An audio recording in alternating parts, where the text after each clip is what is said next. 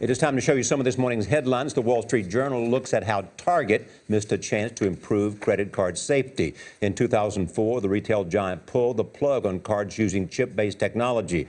Among the concerns, slower checkout lines. Target is reeling from the massive data breach involving up to 110 million shoppers. USA Today looks at a report on income disparity. The British charity Oxfam finds almost half the world's wealth is owned by just 1% of the planet's population.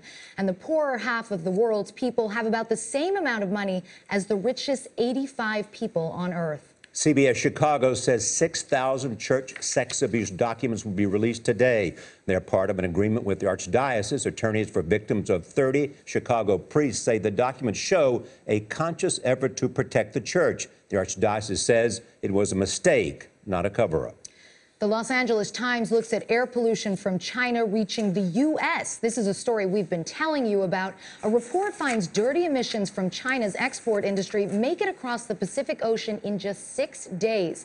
In 2006, Los Angeles and parts of the eastern U.S. had at least one extra day of smog that exceeded federal health standards. About 1/5 of the smog that China spews in the air comes from producing goods for the U.S. and other countries. And the Denver Post says the NFL is considering a proposal to eliminate extra points. Commissioner Roger Goodell says the extra point is almost automatic. Under the proposal, a team would get 7 points for a touchdown unless it wanted to try for an 8th. And if a team went for the 8th point and failed, it would only get 6 points for the score.